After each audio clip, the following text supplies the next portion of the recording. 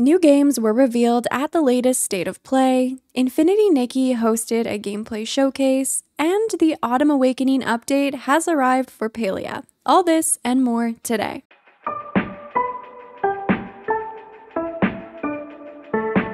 Hello friends, welcome back to my channel. I'm Sarah Sunstone, bringing you the latest gaming news with Sunnyside Up. Today is September 30th, 2024, so let's get started with our first major headline. Sony hosted their latest State of Play, which focused on updates about upcoming PS5 games.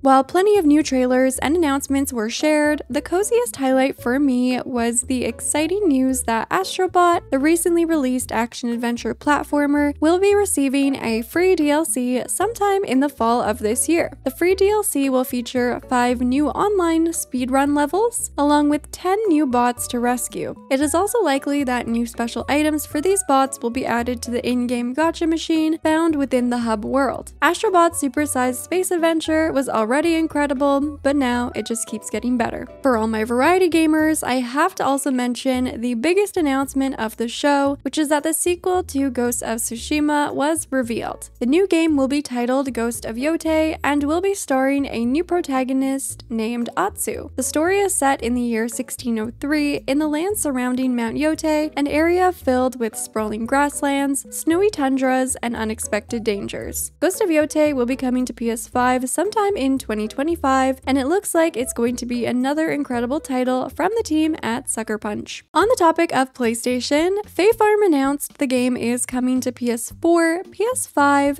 Xbox One, Xbox Series X and S, and the Windows Store on October 22nd, at which time more players can discover the wonderful world of Azoria. This announcement was accompanied by a lovely new trailer, plus some information about the different editions that will be available. The standard edition will offer the full game, including all free content updates that have been released to date. There will also be a deluxe edition that will include both the Coasts of Krokia and Skies of Azoria DLCs. You can already pre-order either edition on the PlayStation Store. However, it is worth noting that the Nintendo Switch version did get a physical edition, so if owning physical games is really important to you, perhaps consider holding off just to see if they also release a physical edition for PlayStation. Also, Fae Farm will offer full crossplay with existing PC and Nintendo Switch editions. Although we haven't received any update yet on the future of console updates for Coral Island, the team did share a preview of some new items arriving to the game in upcoming hotfixes. This includes a huge assortment of flooring and wallpapers, adding much more variety to the current lineup. They also noted that there would be much more to look forward to in these hotfixes, so I'm excited to see what they have in store.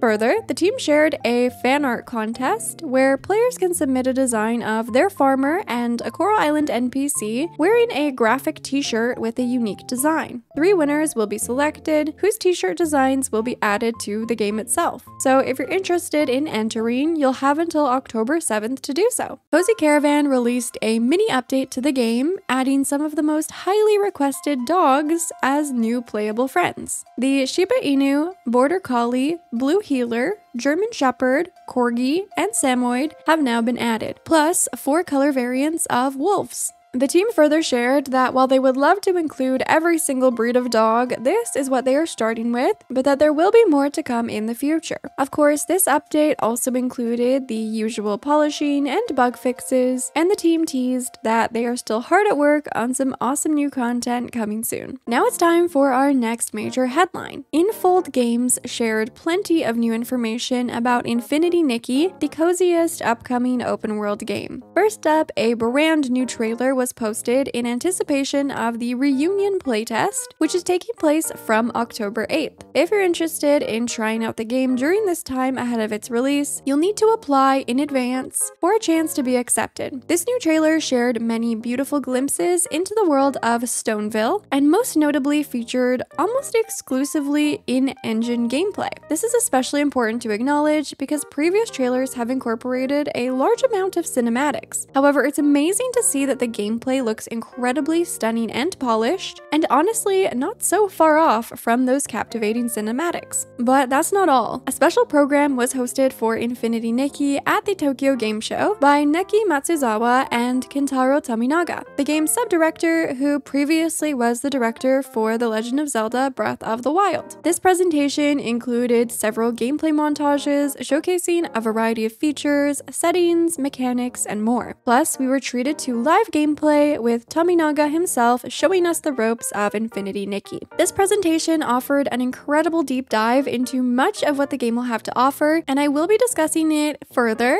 with more detail in an upcoming dedicated video, so stay tuned. My time at Evershine's Kickstarter has already been a resounding success, raising over $1.4 million within the first 5 days of the campaign, meaning it is already well beyond funded. This level of support has unlocked a series of stretch goals, which are new features that will be added to the game's development. This includes in-game backer t-shirts, a flirting feature, a bathtub feature, a player-voted interaction, a player-voted NPC from Portia or Sandrock arriving to Evershine with their own storyline, a swimming feature, a hot spring date, a new special pet, new photo poses, Logan visiting Evershine, and adjustable character height. There are also additional stretch goals available for future funding, so we'll have to stay tuned to see what else will be added to the game. The Kickstarter campaign was also accompanied by a shiny new trailer, revealing more of what players might be able to expect for the game in the future. Critter CAFÉ, the upcoming simulation game that was announced at this summer's Wholesome Direct, also shared a new trailer which showcased how you can customize your character, design and manage your cafe, solve puzzles, rescue creatures, and explore the colorful world. It was also revealed that the game will be releasing this year on November 26th on PC via Steam and for the Nintendo Switch. Plus, if you'd like to try out the game ahead of its release, Critter CAFÉ will be participating in October's Steam Next Fest, with a free demo being available to play on Steam from October 14th until October 21st. REKA, the atmospheric, witchy cottage building game that recently released into early access, shared a roadmap for the game's development plans. The first minor update is planned for October, featuring a witching hour themed content drop and new furniture items. This is to be followed by another minor update later in the year, which will offer a crafting themed content drop. In early 2025, the first major update is planned to arrive, featuring expansion to the main story and more. Of course, all along the way, the team will prioritize bug fixes, stability, and optimization. Also, keep in mind that this is subject to change, especially depending on player feedback. So far, this looks excellent, and I'm very much looking forward to seeing how the game evolves. Now it's time for our final major headline. Palia released their latest update for the game called Autumn Awakening, which most prominently featured the return of the Magi Market. This new edition of the market features a new balloon pop minigame, new mini quests, a fresh stamp card to complete, secret market discoveries, plus new and returning items to shop with the exclusive market currency. There was also the return of the Choppa Chase, a Choppa Popsicle emote, and Zeki's Claw Machine, where tokens can be earned by shopping from the market's vendors. There are lots of activities to enjoy and items to collect, but luckily the market will now be returning on a monthly basis. September's market does come to a close today on the 30th at 11:59 p.m. PT. However, it will return just around the corner on October 8th, and then again every 4 weeks following. Outside of the Magi Market, autumn is in full swing in Palia, with all new foliage to enjoy. The Spooky Moon Shop is also back,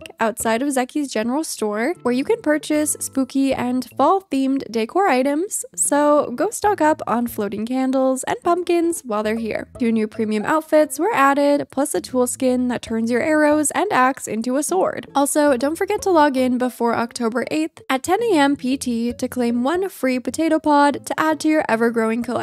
Coming up this week, Let Your Frontiers, Neighbors, and Animals update is out today on PC via Steam and Game Pass, featuring new NPCs, the ability to create mutated crops, hatchable eggs, animal accessories, and more. This is the game's first major content update since its release into early access, and it appears that this will add even more life to the game. Moonstone Island's festival update is also out today for the Nintendo Switch and PC, which brings 3 new festivals to the Moonstone calendar, along with 4 new spirits, new crafting stations, and more. This is launching alongside the mini cosmetic DLC, which features autumnal accessories. Also, a friendly reminder that we are in the final days for completing Disney Dreamlight Valley's Dapper Delights Star Path, which will be ending on October 2nd. So be sure to complete your tasks ahead of then. But what will you be playing this week, and what new announcements are you most excited for? Anything and everything, you know I always love hearing from you. Please make sure you're subscribed with your notifications on for weekly episodes of Sunnyside Up. Shine that lovely like button to help support the series. And with all that being said, thank you so much for watching. I love you all,